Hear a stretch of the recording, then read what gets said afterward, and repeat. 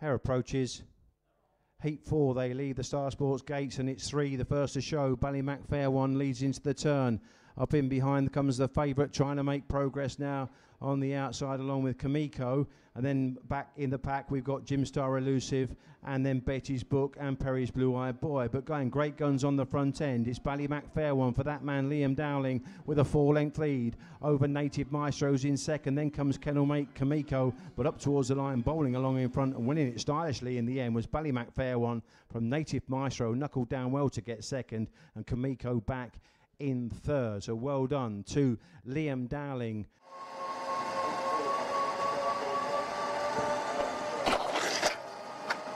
Well, here we are with Liam Dowling and Ballymac Fairone, who has won Heat 4 of the second round of the Greyhound Derby. Congratulations, Liam. This is just a June 19 baby, and to clock 29.09.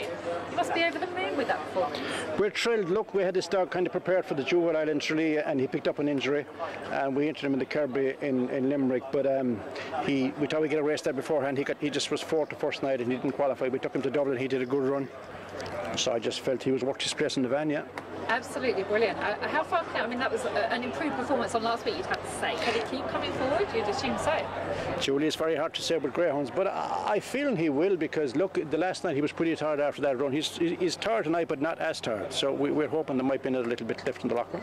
Quick reaction to Ballymac Ariel. She finished second, she qualified for you. She looks a lot bouncy coming off the track tonight. Yeah, she's better on herself, even though, as I said a while ago, I was a little bit disappointed with her run home, but I haven't seen the video, so I can't really say much on it until I see the video tonight. And Ballymac Kingdom snuck through? Yeah, he snuck through just on the skin of his teeth, completely missed the kick, but I thought he rallied well. That was a real tough heat, but I thought he rallied well on the rails. He's a pure railer.